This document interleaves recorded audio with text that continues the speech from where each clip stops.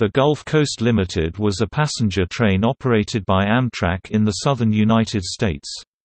It ran daily from Mobile, Alabama, to New Orleans Union Passenger Terminal in New Orleans, Louisiana. Route: The Gulf Coast Limited operated over a 145-mile (233 km) route from New Orleans to Mobile, hugging the coast of the Gulf of Mexico.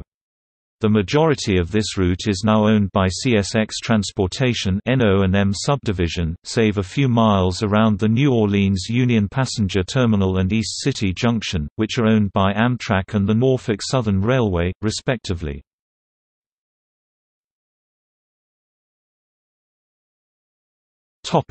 History. The Gulf Coast Limited was also the name of a train operated by the Atlantic Coast Line Railroad between New York and the west coast of Florida.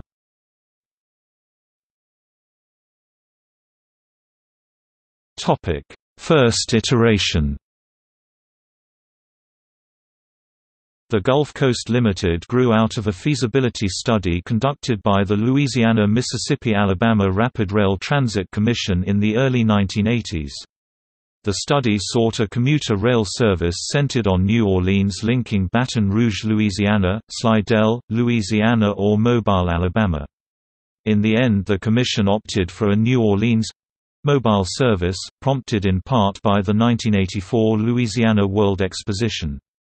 The three states entered into a 403(b) arrangement with Amtrak. Under this provision, Amtrak undertakes to operate a service, but the contracting states subsidize most of the cost. The first train ran on April 29, 1984. In the fall, Amtrak explored extending the Gulf Coast Limited from Mobile to Birmingham, Alabama, a route later served by the Gulf Breeze, but did not alter the train's route. The train was popular, but service ended on January 6, 1985 after Mississippi declined to continue its support.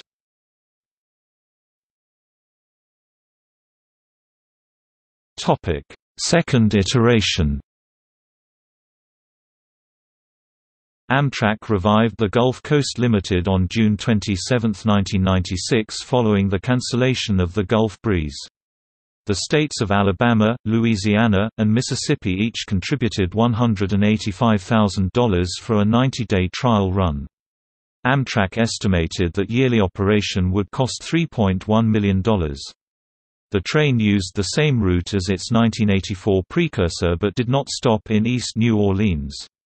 Initial ridership was higher than expected. A standard consist could seat 134, but weekend trains regularly carried 300, against 50 to 60 on weekdays.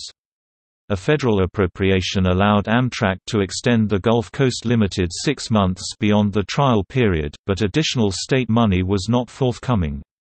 Service ended March 31, 1997.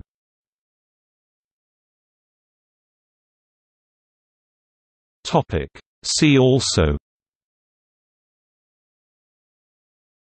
Gulf Breeze, Sunset Limited.